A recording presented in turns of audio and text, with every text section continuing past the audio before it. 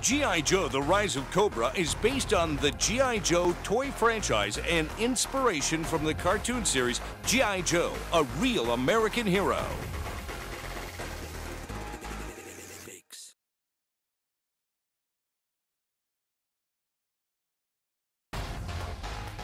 Channing Tatum, who stars as Duke, originally did not want to act in the film because he felt it glorified war. He changed his mind, however, when he read the script.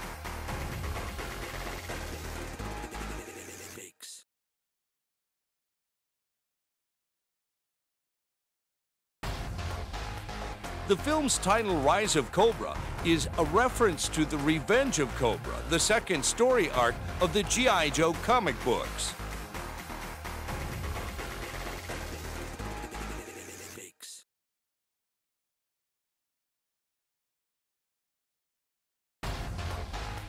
Sam Worthington was originally considered to play Duke, but turned it down due to date conflicts with Avatar.